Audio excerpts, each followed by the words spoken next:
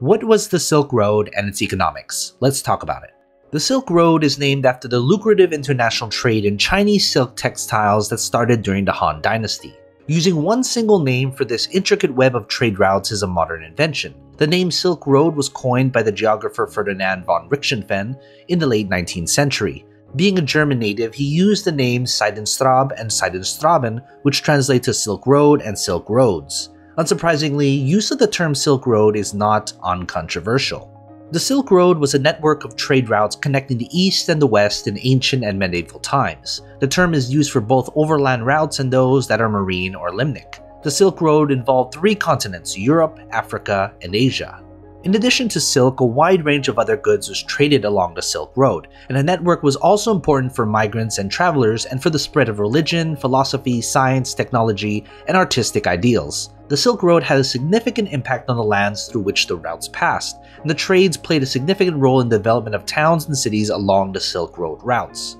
Many merchants along the Silk Road were involved in relay trade, where an item would change owners many times and travel a little bit with each one of them before reaching its final buyer. It seems to have been highly unusual for any individual merchants to travel all the way between China and Europe or Northern Africa. Instead, various merchants specialized in transporting goods through various sections of the Silk Road. Some of the items were silk textiles, lacquerware, and porcelain from China, sandalwood from India, saffron, pistachio nuts, and dates from Persia, myrrh and frankincense from Somalia, and glass bottles from Egypt.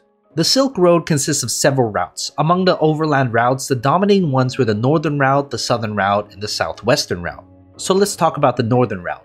The easternmost point of the northern route was Chang'an, an important city in central China. Chang'an was the capital of more than 10 different Chinese dynasties. The northern route became popular around the 1st century BC when the Chinese Emperor Wu of Han, who reigned from 141 to 87 BC, used his army to keep nomadic tribes from attacking travelers within his sphere of influence. The southern route went from China through the Karakoram Mountains. Because of this, it was also known as the Karakoram Route. The Karakoram mountain range spans the borders of Pakistan, India, and China, and also extends to Afghanistan in the northwest. West of the Karakoram Mountains, the southern route had many spurs heading south to the sea, since many travelers wished to continue by ship instead of going overland. For those who did not head south to the ocean, the southern route continued over the Hindu Kush Mountains and into Afghanistan, joining the northern routes before reaching Merv in Turkmenistan. From Merv, the southern route went westward in almost a straight line through northern Iran, Mesopotamia, and the northern outskirts of the Syrian desert, to reach Levant, where ships were waiting to take the precious cargo across the Mediterranean to southern Europe. Continued travel overland was also possible from the Levant, either north through Anatolia or south to northern Africa.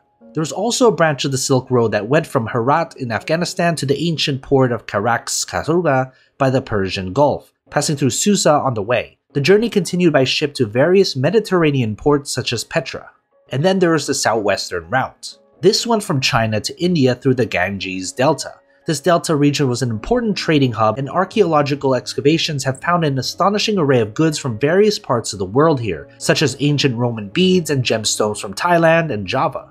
And then there's trading hubs. The region's role as a trading hub also meant that the area served as a currency exchange. Most Western currencies never made it further east than this, and most Eastern and Chinese coins never made it further west than that. The traders in the Ganges Delta primarily used Eastern currencies when they traded with Eastern merchants, and Western currencies when they traded with Western merchants. Traders would exchange currency with each other to have the appropriate currency when trading and merchants from different regions. This was not strictly speaking necessary, since the coins were made out of precious metals and their worth was determined by their gold or silver value.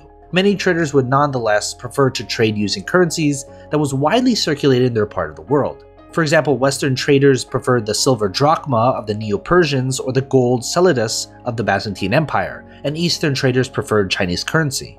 This then introduced currency brokers. The traders in the Ganges Delta filled a function similar to what currency traders do today. Currency brokers help facilitate the trade between different countries and cultures by allowing people to buy and sell currencies. Today, these brokers also facilitate currency speculation and foreign exchange trading.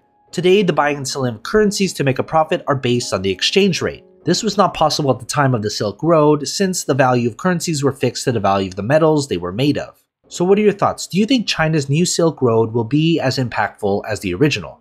If you like this video, hit that like button and consider subscribing. I talk about money and everything related to it, so don't miss out. And as always, take care of your money.